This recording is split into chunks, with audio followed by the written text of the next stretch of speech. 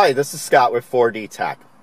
Today we are in a 2015 Ford Focus that came My Ford Touch equipped, and we are going to be installing the My Ford Touch to Sync 3 upgrade from 4D Tech. To do this upgrade, we need a few basic tools. Phillips and flathead screwdriver, T25 and T7 Torx, and some plastic dash removal tools. For your convenience, the dash removal tools are available on our website. Let's get started. To begin disassembly, we need to remove this silver dark gray piece of trim that goes around the bottom of the shifter bezel. We'll grab one of our dash removal tools to do that. We'll start around the edge here and work our way around. And you'll use a combination of the pry tool and pulling out with your fingers to release the trim.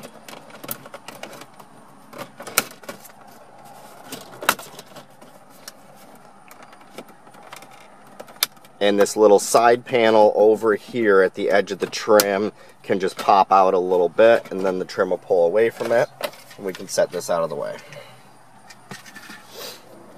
Now we need to remove this cover panel that's below the radio bezel but above the heater controls. It's got the passenger airbag light in it. Same thing, we're going to want to take our dash removal tool and get it in that edge and begin to pop it out.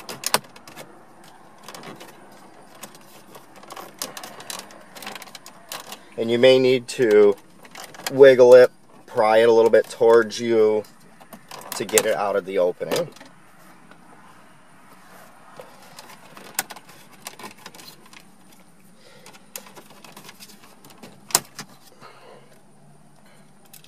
And once that's pulled out, we need to disconnect this connector for the passenger side airbag light. There's a little clip where my thumbnail is. Push that down and unplug it, and we'll set this panel out of the way.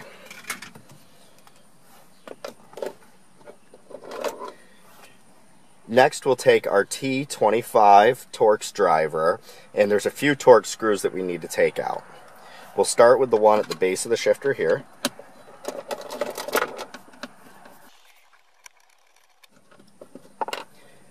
And there's two up here at the top edge of the heater control panel.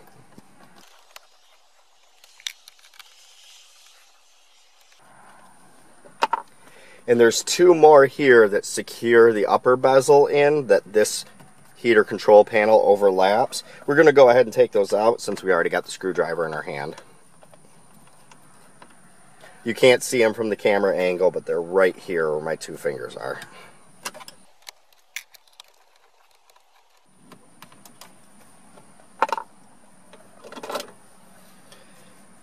With those screws out of the way,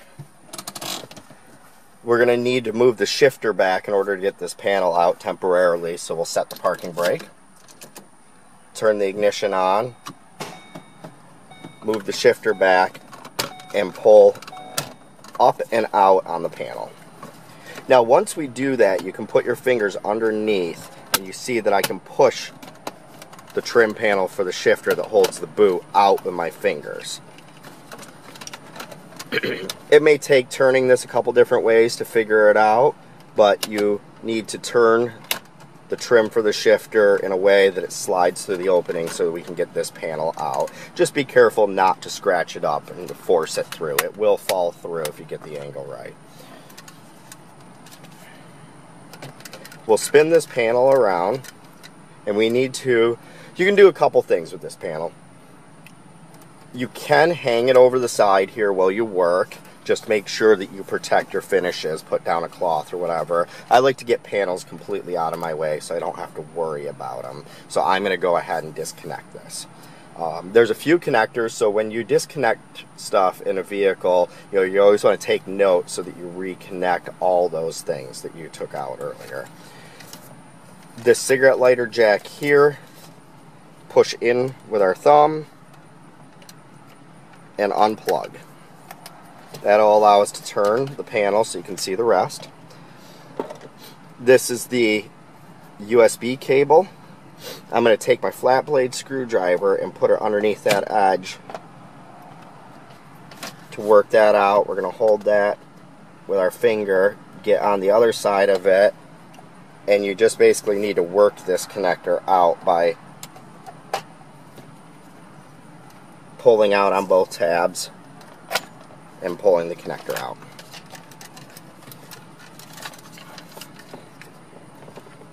Now we'll spin this panel around.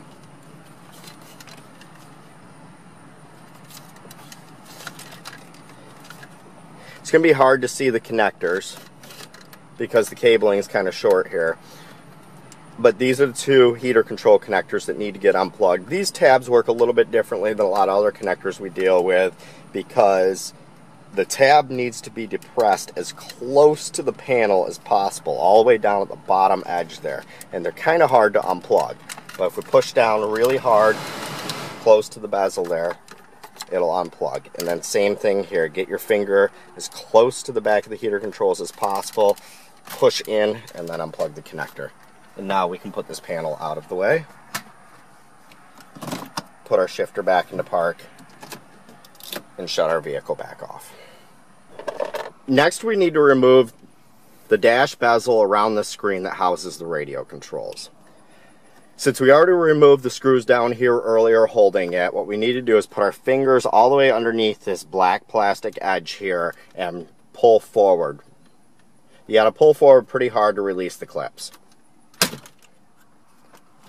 Once the clips are released, we have a few connectors that need to get unplugged behind the hazard switch and behind the controls. There's a small connector behind the hazard switch. It's got a little clip at the driver's side that we just got to push with our fingernail.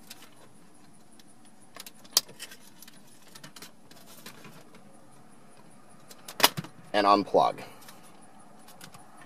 And then we'll spin this around and you can see that connector. It's got that little clip right there next to my thumbnail that was pointing towards the driver's side. Just push that clip and pull it out. This connector down here, we push the clip on the top and unplug that as well.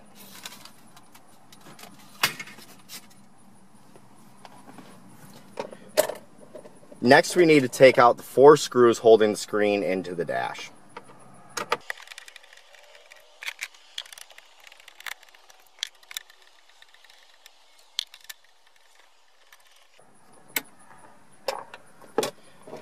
Now we'll swing the screen out of the opening. This padding of the dash overlaps the screen a little bit. You got to push up on it with your thumbs to get the top edge of the screen by, and then pull the screen out. We'll turn it to pull out the connectors. There's the USB connector right here, has a clip on the top back. Squeeze that and unplug it. The main connector here has a little lock here that you push in and then pull the gray lever towards you, and you pull the gray lever all the way towards you to release the connector out of the unit, and then unplug it. Now that we have the MyFord Touch APIM and screen out of the vehicle, we're going to need the brackets off of the sides of it to put on our new Sync 3 screen in APIM from Ford D-Tech. The best place to do this is on a flat surface, putting the screens on the foam that came out of the box that we shipped the system to you in, to protect the screens. For the sake of this video, I'm going to set a cloth in this opening so that you can see what I'm doing. First, I need to get this bracket off of the screen.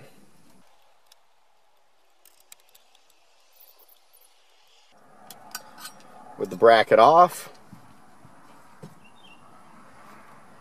we'll grab our Sync 3 screen, make sure that it is facing the same way and that the brackets go on the correct sides of the screen.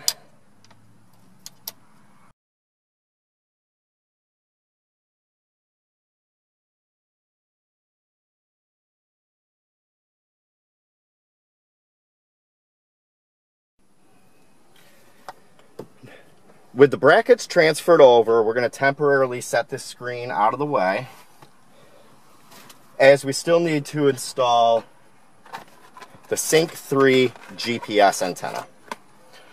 We ship a GPS antenna with the system because even if you have navigation currently with your MyFord Touch, the antenna in the vehicle is not compatible with Sync 3. So you need to use this antenna that comes with the kit. We also ship the antenna with the non-navigation version. The antenna is still required with the non-navigation version of the Sync 3 because the GPS still sets the time, compass, and works for 911 assist. What we're going to do is there's a variety of places you can place the antenna. It's just fine to put it up on the top of the dash, up near the windshield, and tuck the wire all the way around. It will be visible, but it's not something you notice all the time once it's there. You can hide it within the dash. There just can't be any, it can only be underneath the plastic of the dash. It can't be like under a metal plate or so. There can't be a sheet of metal between the antenna and the sky. So in this case, you can't see with the camera very well, but back in this opening right here where my hand is flat plastic that is just below the top of the dash. We include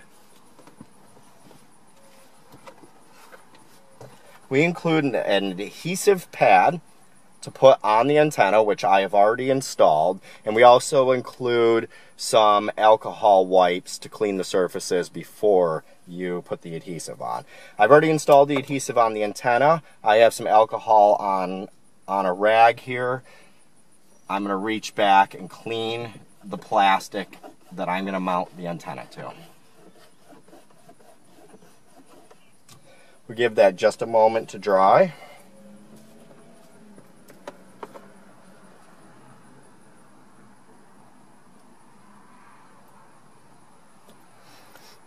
And we're going to peel the other side of the double-sided adhesive off of the antenna. Reach back there. And stick it down firmly.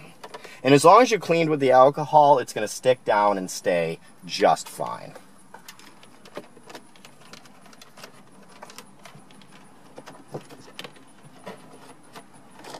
We'll also tuck the wiring back out of the way as well. Bring this antenna wire around with the rest of the wires to connect to the screen. Now that we have the antenna installed, we can go ahead and put the new Sync 3 screen in. It reconnects the same way as the other MyFord Touch screen, only we'll be connecting the antenna also. So we'll take this main connector, make sure the gray lever is towards you, and plug it in to the APIM. And push in until you start to see the gray lever move on its own. And then push the gray lever the rest of the way till it locks. So the connector's locked in. If this is not fully seated into the unit, it will not work right. We'll take the black USB cable and plug it into the black connector on the back of the brain. The light gray connector on the APIM is unused. Now we'll take our antenna connector. It's got a little clip here. The antenna connection is on the upper corner of the APIM right here. With the clip pointing down, we'll plug it in. You also want to make sure that this 90 degree is not sitting over the heat sink, or else this will not plug in all the way. So you want to make sure that's swung out of the way and push it in until it clips. Now we'll reinstall the screen and APIM into the dash. Since this padding was in the way up here, we'll have to kind of push up and get the brackets above the bottom edge there and push the screen into the opening until the screw holes line up. Next, we'll reinstall the 4 screws that we're holding the screen in.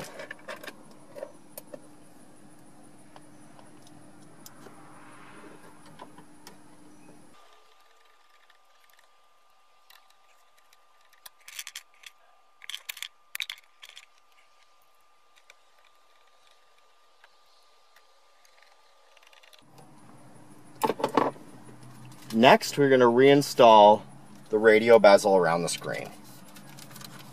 We'll reconnect this connector we unplugged earlier. Also, there's this rectangle opening here. You want to make sure that the connector for the passenger side airbag light drops through that opening when you put it back in. Then we have to reconnect the hazard switch, clip facing towards the driver's side.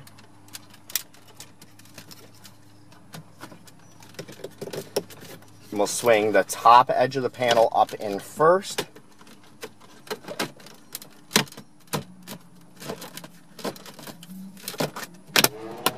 And then snap it all in. And now we need to replace the heater control dash and the trim that we took out earlier down here. First, we want to get the shifter out of the way, so we'll turn the ignition on and bring the shifter back and grab our panel to go back in. To reconnect this, the blue connector goes on the left-hand side furthest in.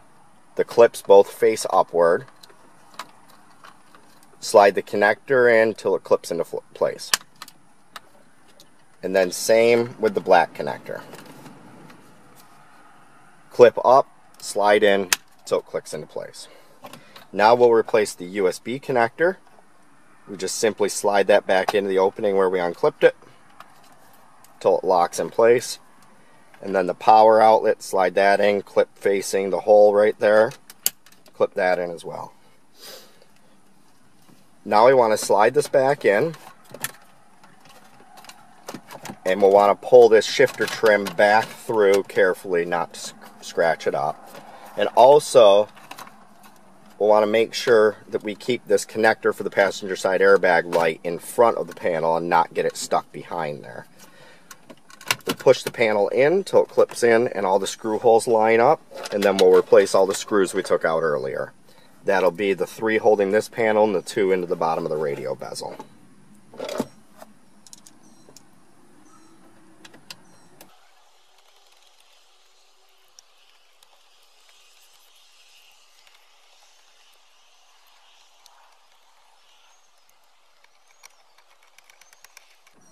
With those screws back in, we'll clip the shifter trim back into place.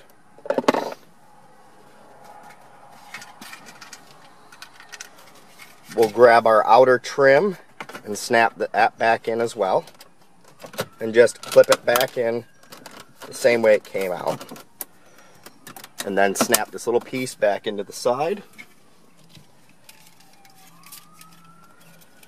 Now, this piece of trim that went between the 2 bezels, we want to make sure we plug the passenger side airbag light back in. Remember, reconnect any connectors you took out earlier. With the clip facing towards you, click it in until it locks in,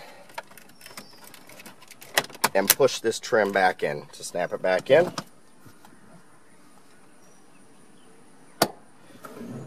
And that's all. As part of the upgrade, we need to replace the MyFord Touch Sync 2 hub with the Sync 3 Android Auto and Apple CarPlay compatible hub. The analog input and the SD card are not supported by Sync 3, plus you need the new hub in order to do Android Auto and Apple CarPlay. So in order to change out this hub, we need to get the old hub out of here. The best way to do that is to use a small flat-bladed screwdriver and just get in between here underneath the edge of the hub and pry up. And that'll release the hub. We'll pull up on it.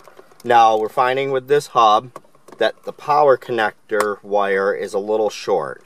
So since we can't get our fingers down there, we'll just take our flat blade, push on the little clip to release the connector, and it'll unplug. Now you see the connector there.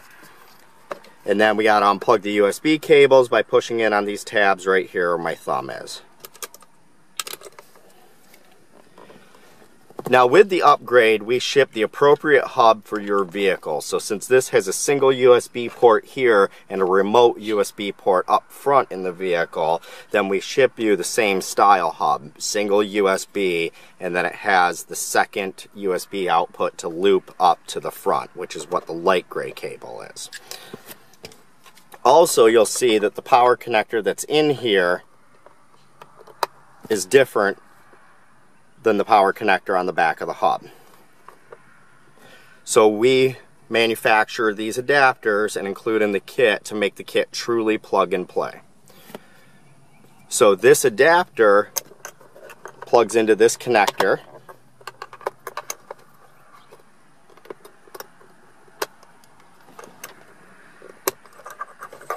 And you want to make sure it firmly clips in, and then that plugs into the new hub.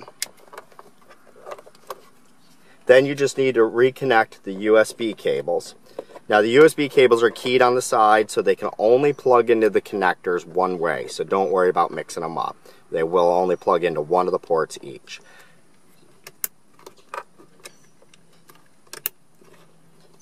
With both of the USB connectors plugged back in, we'll just push the hub back into place till it locks.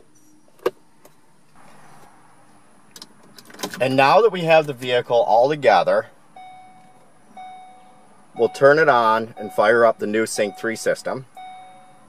It may take a few moments to load the first time you fire it up.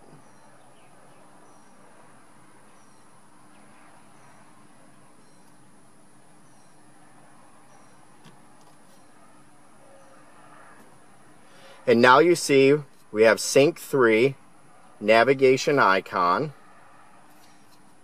The maps are loading, and because the Sync 3 system is programmed with all the features that the MyFord Touch system had, we also have our climate controls on screen because those were on the MyFord Touch as well.